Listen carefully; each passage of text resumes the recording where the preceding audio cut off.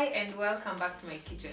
For those who are new here, my name is Juliet Kane and I share my recipes on this platform and on my blog, which I will link down below in case you're interested. And today I am going to be making sweet and spicy pork. So pork is one of my favorite proteins. I feel like I say that for everything. Like everything is my favorite, but for real though, it's chicken then pork. But pork is a favorite of mine because of the uniqueness of its taste and how you don't need to do the most with pork.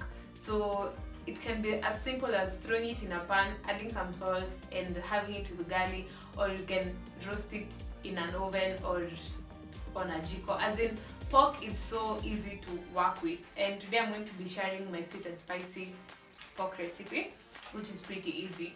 So we are just going to get right into it with the pork fat that I had cut out from the skin. And before I do that, let me walk you through the ingredients I'll be using. I have about a kg of pork. There are no bones, but it was a bit fatty, so I separated the fat off of the skin, but I'm going to save this and use this because I feel like in pork all the flavor is in the fat. Not all, but most of the flavor is in the fat, so I don't like throwing this out. I just like to render the fat off and use it as the grease instead of using like vegetable oil or any other kind of oil.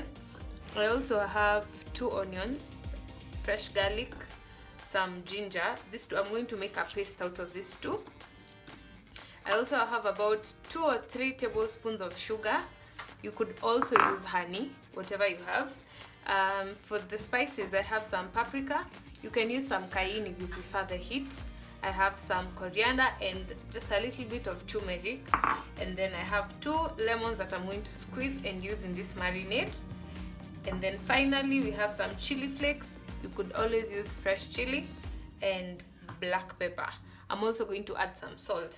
So before I start cooking, it would be preferable to do this about 4 hours or the night before, so that the meat can get all the flavor. So I'm just going to add the meat here without the fat because I don't want to marinate the fat.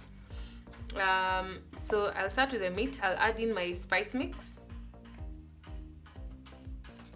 I'll add in a bit of the sugar.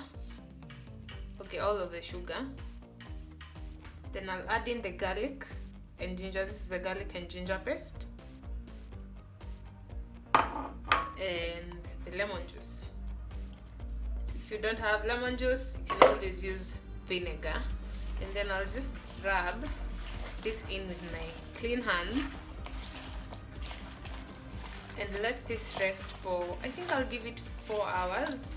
But if you have overnight, then keep it overnight, that's better. But I'm planning on having this today, so I'm only marinating this for about 4 hours.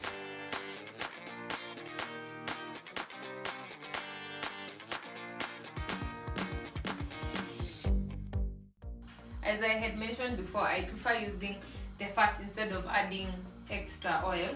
So I'm starting with a hot pan and the fat I had cut out of the skin, and I'm going to throw it into the pan and just let this render a bit so that it can grease the bottom of the pan just for a few minutes.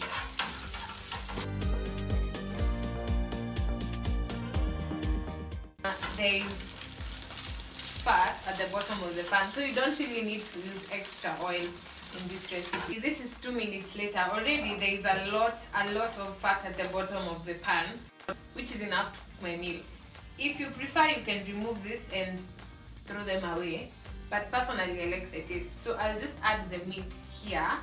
And you could always use oil if you're using pork that is where the fat has been skinned off, but I just prefer doing it this way. This is the meat we had been marinating for a few hours, and I'm just going to add it in here.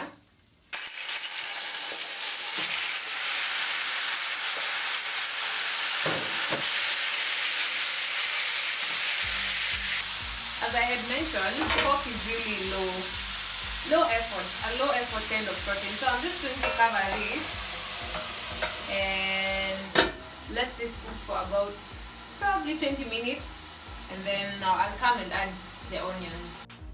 As I wait for this to cook, I'll just be here sipping some ukwaju and passion juice that I made a few days ago.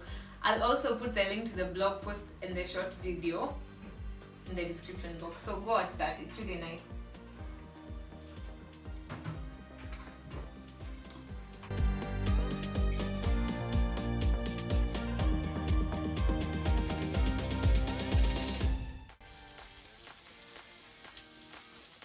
And I'll add some salt just to balance out the sugar we used in the marinade. And then I'll also add some chili flakes and black pepper.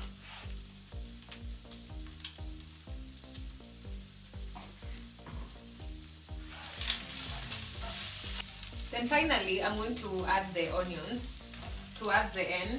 I like how it's seasoned, so I'll just add in the onions and mix them in. I won't let them cook for too long, maybe 3-5 minutes for them to become soft.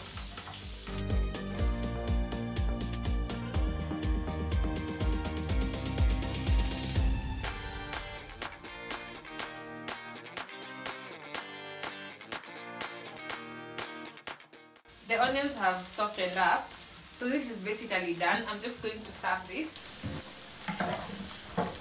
So I'm just going to serve this with some garlic and some mango salsa.